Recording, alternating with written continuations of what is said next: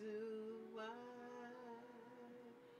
should all acquaintance be forgot of days of old lang syne?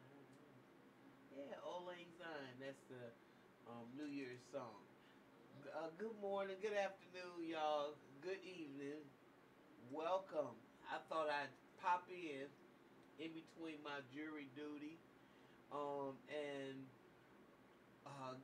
since I got a little break, I want to say Happy New Year to you, family, and also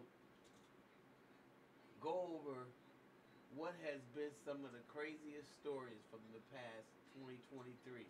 And you know I got to get it off before they start um, target practicing over here. So I thought about, and I'm sure y'all have too, some of the craziest things that God has brought us through 2023. And it's amazing to me. The list goes on and on and on. And that means you on this side of the dirt, right? So good or bad, we still have life. I believe that 2024 is going to bring a lot of things that we are not ready for, that we are not accustomed to, and that we're going to have to make some adjustments real quick.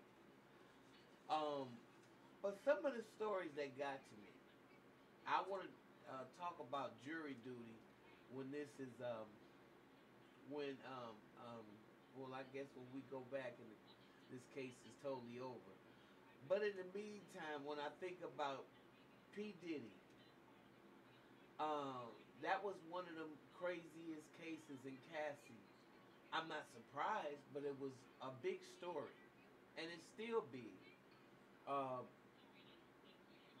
TD Jakes, I mean, it just never ends. It just never ends. Am I surprised? Heck no. Bishop Eddie Long, was I surprised? Heck no. James Cleveland, was I surprised? Heck no. I mean, the list goes on and on and on and on. Okay? And it's not just men. Of course, we know, and we now know, if we never thought it before, that it's women too. However, with a big difference. A woman cannot physically take or grape a man. It's humanly impossible. Okay? There is no way in the world she can overpower a man and grape him. And we know that that is an act of power. It's not so much an act of X as it is an act of power. So when you know the logistics of the whole thing, there is no way humanly possible that a woman can grape a man. Okay? Now, she may put herself in a position when she's in authority to take advantage of him and abuse them just and take advantage of her authority over that person. Yes, that happens. Happens with men as well as women. But let's get that straight. What has been an unrelenting, unforgiving year of the graping and the assaults has this been? I'm here for it. I really am. To tell you the truth, I'm here for it. When the moon is in the seventh house, what happens? Come on now. This is the dawning of the age of Aquarius. That's what it is.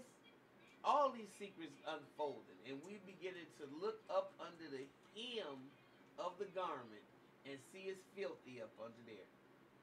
So it's going to be interesting in 2024. I think one of the most craziest things is it was the Tesla robots attacking the employee, and something that they have not talked about a lot. Some of these employees are getting violently hacked, blood everywhere by these Tesla robots that look like I Robot, something like on the Will Smith movie. But one of them malfunctioned so badly that they couldn't turn it off with the button, an emergency trip or nothing. Anyway, is that what we got to look forward to? Is that what we have to look forward to? Because we gonna want life to be so easy that it's gonna be really, really made complicated. I think one of the most um, saddest things that we experienced in 2023, um, and we'll continue to experience it, is what's happening in Israel and uh, the Palestinians, who are really basically the brown people over there. Just like it amazes me that we don't. A lot of us don't see ourselves as an extension of them. But that's neither here nor there right now. I just ask God to shine some mercy on whoever is in charge of this ethnic cleansing, um, because their time is up and they're not gonna go down quietly. That's for damn sure. They're not gonna go away quietly. That's something that we gotta realize. They will throw the baby out with the bathwater. They will split the baby down the middle, like King Solomon said. They will do it. So, I think we need to stay one ahead of that. So, to me, that was kind of like one of the saddest stories, and it's continuing to be one of the saddest stories of the year. Um, what's happening in the Gaza Strip and all the lies and the propaganda around it. That's just insane. Just ab- absolutely insane. Now, I'm sure a lot of y'all got y'all crazy stories of the year. Some I probably forgot because it's been so much. But what I think that this pandemic and being stuck in the house for over a year has taught me one thing. When the smoke cleared, there is a lot of mental health issues, and the mental impact that had on a lot of people's lives is just incredible. A lot of people have just almost like bottomed out, like flatline almost. I mean, and their mental capacity is on full display. That's something that we need to really try to get a hold of in 2024, because it's not going to get easier mentally. I believe it's going to get tougher. Okay? And those who are here when the smoke clears, they here. They live to see another day. And I plan on being in that number. Um, so, we got some work to do as a family. One of the commitments, and this is not like something that I've been thinking about just for New Year's, is like I said, talking about a lot of race is so it's so draining, especially when you know the truth. Um, I don't argue with people no more. As a matter of fact, about a week ago, somebody got really upset with me because I said something that I really mean from the bottom of my heart, and that is, I don't blame white folk for being, well, pink people for being racist or prejudiced, I should say. I do not blame them. They inherited a world that they've been fed craziness for generation after generation. Just think the mental effect that has on somebody. that for hundreds of years you've been told that you're the cream of the human family, that you the best.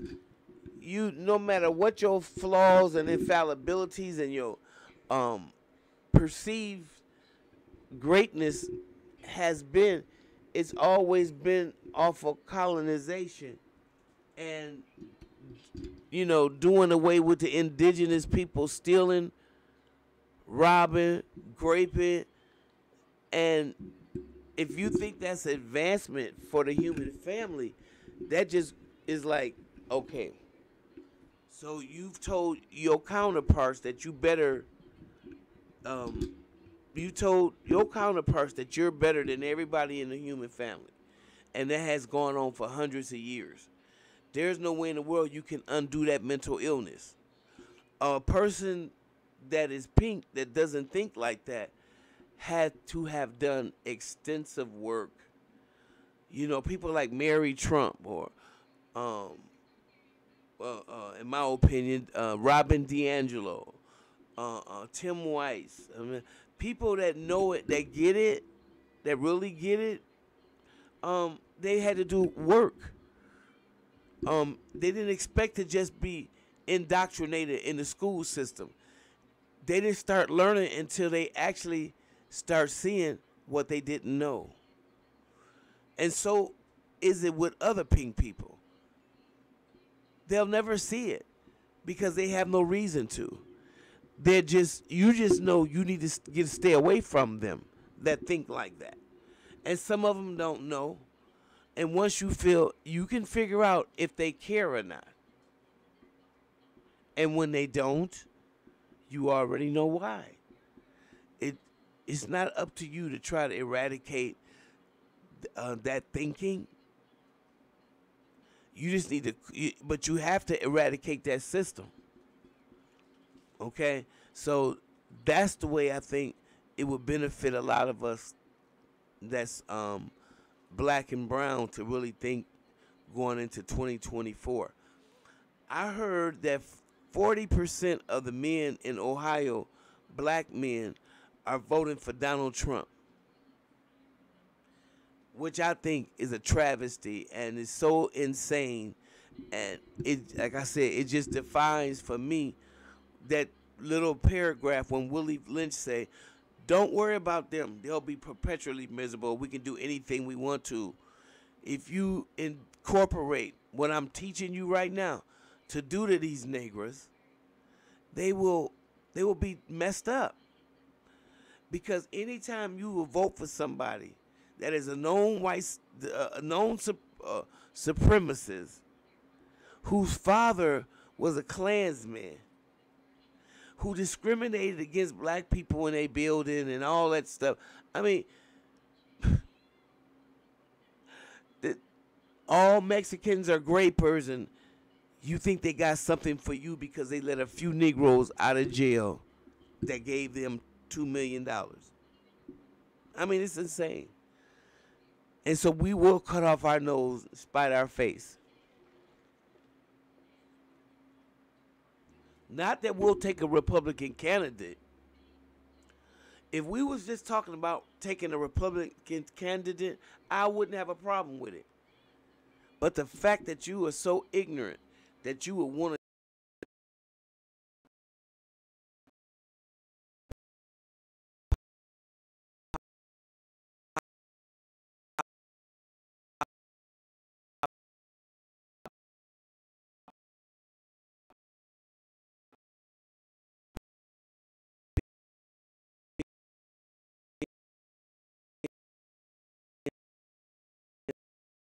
and I really do want to wish each and every one of y'all a happy new year.